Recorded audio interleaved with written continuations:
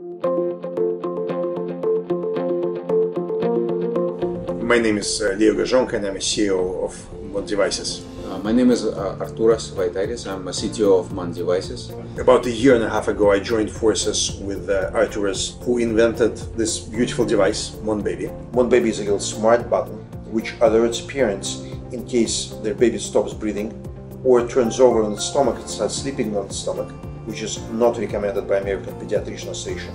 Existing baby monitors are good for what they do, which is they provide video and audio feeds.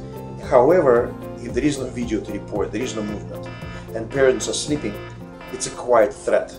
And for the first time, we feel that MonBaby is able to overcome that problem. We made a decision to create technology that is convenient for parents. The technology is not built into the form factor. It creates a very convenient way for parents to change it, for example, to unsnap it from a dirty clothing to snap it in a new one. It's a literal button that could be clipped on any clothing. We think this device is complementary to some existing baby monitors that provide data, that provide audio and video feeds. But we think that this device is absolutely essential to any parent. So I think the future for us as a company is to continue to work within medical industry, particularly little kids and elderly.